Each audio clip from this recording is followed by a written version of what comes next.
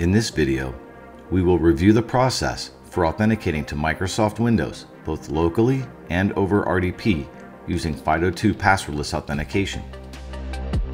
For instructions on how to configure Entra ID, please see the video link provided in the description below. FIDO2 registration is available through the myaccount.microsoft.com interface, available through any Entra ID portal or Office 365. Select the security info card or menu item. Then click Add Sign-In Method. From the Choose Method drop-down, select the security key option. Then click Add. Select the button for USB device. Follow the prompts to save your new passkey on this security key.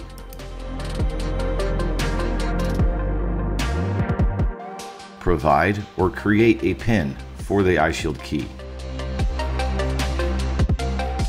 Continue to follow the prompts, and finally, provide a name for your security key.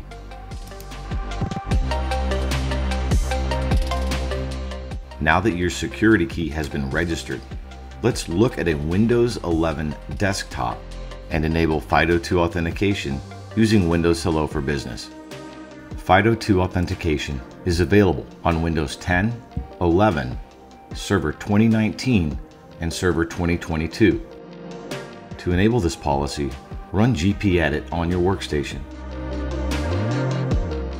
Select Computer Configuration, Administrative Templates, System, then Login. Enable the policy to turn on Security Key Sign-In. Naturally, in a deployed production environment, this policy would be set centrally and applied to the required OU or the entire domain. So now that your iShield Key Pro has been registered with Microsoft and the group policy has been configured, we can log off and perform a FIDO2 passwordless authentication to Windows. If you are not immediately prompted to insert your security key, click Sign-In Options and select the security key icon. Insert the security key, then follow the prompts to provide your PIN, then touch the security key to confirm presence. Now, we will review the process for performing FIDO2 passwordless authentication from a local system that is not joined to Entra ID. Begin by launching the remote desktop client. Provide the name of the target system as registered in Entra ID. Note that IP addresses are not permitted for this type of connection. You may optionally supply the username on the General tab. From the Advanced tab, under User Authentication, check the box indicating that you will be authenticating using a web account in order to perform the FIDO2 redirect. Select the option to authenticate using your security key, then click Next. Follow the prompts, supplying your PIN, then touching your security key. Entra ID supports long-lived sessions for RDP connections.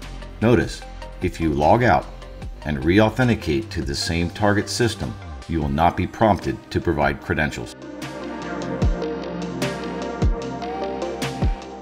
That concludes this video of demonstrating FIDO2 passwordless authentication to Windows desktops and remote desktop connections for Windows 10 and Windows 11 joined to Microsoft Entra ID. Swissbit looks forward to assisting you in your passwordless journey.